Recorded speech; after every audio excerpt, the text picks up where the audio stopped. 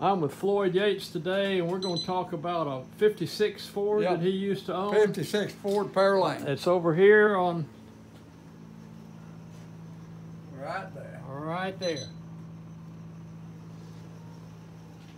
All right, Floyd, tell us when you bought it and how you bought it. Well, I tell everybody about that car right there. It shows you how stupid a teenager is.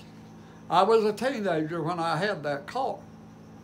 And I couldn't beat this 55 Chevrolet. He beat me, off the line, he'd get a half car length off of me, and I couldn't catch him through a quarter, and he'd shut it down, because I had the horsepower to get him. But I thought, well, I'll just go get me a 411 Berea, put in that baby, and I'll have him then. So I did. I went up to salvage yard, got me a 411.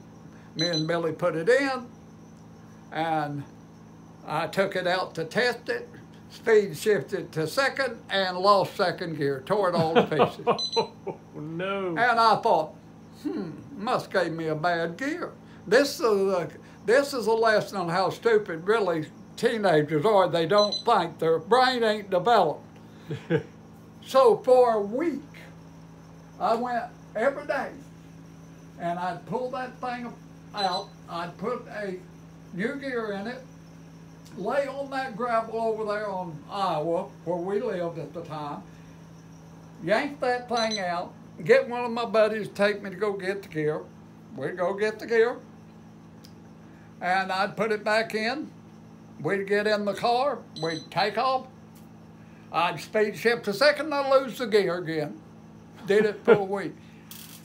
Finally, I went over to an old man that did some work for me before, had a little old one-car garage. He said, "What are you tearing up now?"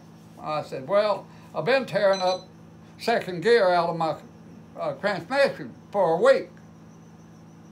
He said, "Let me ask you something. Did you change rear end ratio?" I said, "Yeah." "Why?" I said, "I need a 411 to beat this Chevrolet." And he said, "Well," he said, "let me tell you, young man, you can't put 3 on a column, Ford transmission, and put a 411 rear end in it, you'll tear second gear out here." I said, "You know, that's what I've been doing."